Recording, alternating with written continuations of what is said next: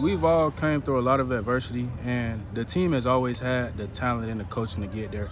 It's just been trying to find a little bit, and I think something just clicked, and we're finding the little bit that we need to win. Coming in, we had our head downs, and we worked that whole week. It wasn't a lot of talking. It wasn't a lot of playing around. We got our heads down, and we went to work, and we decided that game was the game that we showed what we could do. It felt great. Our coaches always believed in us, and we just proved to them that we could do what they believed that we could do.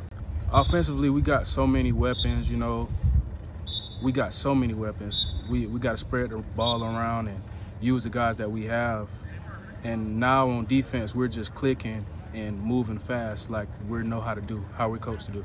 It's a mentality. Our coaches instilling us the mentality that we can compete with anybody on the field, and just being humble and keeping our head down and working. We're just going to continue to execute and work on executing. Nothing for us is changing. We're not changing anything. We're keeping everything the same and just working on executing. I think towards the beginning of the year, we came in thinking that things were kind of sweet in that sense. We played Myrtle Beach pretty well at the beginning of the year, beat Timberland, which is a well-known two-way school, and we kind of got complacent.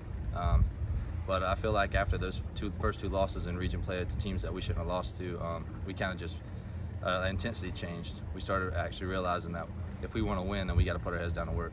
At the beginning, we were kind of down. We were just listening a lot to the crowd, listening to the people say how we weren't any good, we weren't going to be anything, and then we kind of got tired of it. We realized that the only way that any of that was going to stop is if we did what we had to do on the field and did what we had to do in practice in order to change people's opinions about us. I think it was mentally. There was a lot more intensity during practice.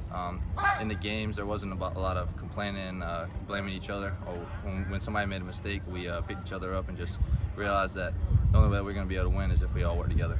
At the beginning of the year, I was touching the ball a good bit. Teams were starting to key on me, and I don't think they really realized the type of weapons that we have all across the board. Every single receiver in our staff they can make plays, and then our running backs, it's tough to tackle them, meet them in the hole. So I just think everybody being able to make plays on their own and not just one guy. We're just trying to keep the intensity, not trying to make the game too big. It's our homecoming, but we just got to keep doing what we've been doing. If we try to do too much, then that's when problems occur. So as long as we can stay confident and just keep grinding. The kids made a decision, you know, that they wanted to win. You know, there wasn't no secret sauce, no magic to it. You know, like I said, we had a little 3-game skid, a little snake bit. You know, Kingstree, we had a game-winning touchdown called back. EC, 3 players out, hurt, some questionable calls. You know, those things happen though. But to the credit of our kids, you know, they accepted the challenge of, hey, we gotta work a little bit harder, we gotta work a little bit better, and they did it. And they took it to heart. And when they came out of that Mullins game, I think they proved to themselves what they're really capable of. Oh, we never had a doubt. We know what this team's capable of. The kids know what they're capable of. And they easily could have tucked tail. So, you know, we got 2 losses, the season's done. But they rose to the occasion. They knew the back was against the wall. We told them we got to win out. And so far, they've done that. And as you know, you see behind them, the kids are out there working by themselves right now, and they're working hard. We challenged them to find the 2 games that we lost. We told them, you know, whatever this is, you know, that's what we're missing. And we challenged them to find it. And just from the opening kickoff, you know, whatever you want to call it, it was there. We had everything clicking: special teams, defense, offense. We got on Mullins early, and I think that gave our kids a lot of confidence, saying, okay, we're here, this is us. And then once we got that early success, you know, the ball just kept rolling our way. It's been an execution thing. You know, schematically we stayed the same. Coach Brogdon, our OC, Coach Graham, our running game coordinator, they've done a great job all year. Coach McFadden, our DC, coming up with some great game plans. You know, makes my life a lot easier having these guys on staff and just being, hey, go do your thing. But the kids have just executed. You know, they've made a decision. So, you know, we're going to play now. As long as I've been here, Lake City's always been known for their defense. We pride ourselves. We hang our hat on the defense. And this year, the offense said we ain't going to be outshined. We got a bunch of playmakers at different positions. A big key to this year has been our quarterback, Amari Hanna. Last year, we threw him in the fire as a sophomore. He was a running back, turned quarterback. But this year, you can tell he's getting more and more comfortable back there running the offense for us. And it don't hurt when you got a Shrine Bowler who's really a linebacker, but he runs the ball for us too, a north-south receiver.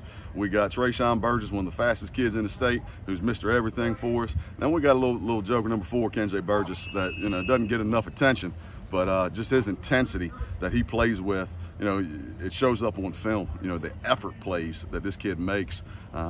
And everybody's bought into that on offense. That it's just, it's effort, it's effort, it's effort. And how hard, you know, can you execute your play and then do it again next play, and then do it again next play. And the kids kind of bought into that mentality offensively this year, and I think you can see that translate on the scoreboard the last couple of weeks for us. It's one of them things, you know, you can tell the kids that you're blue in the face about what they're capable of, but once they see it for themselves, you kind of get that aha moment, like, you know, coach, you're right, this is what we are. And then once they saw that, they realized that that's the expectation for this offense.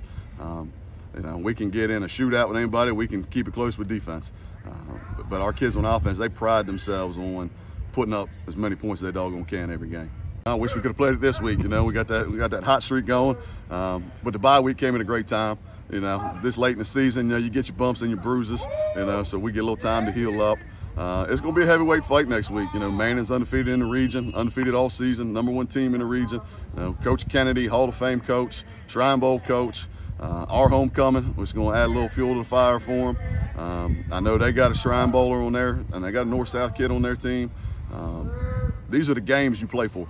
You know, they're the ones that, you know, you got to buckle your chin straps up because it's going to be a 4-quarter battle.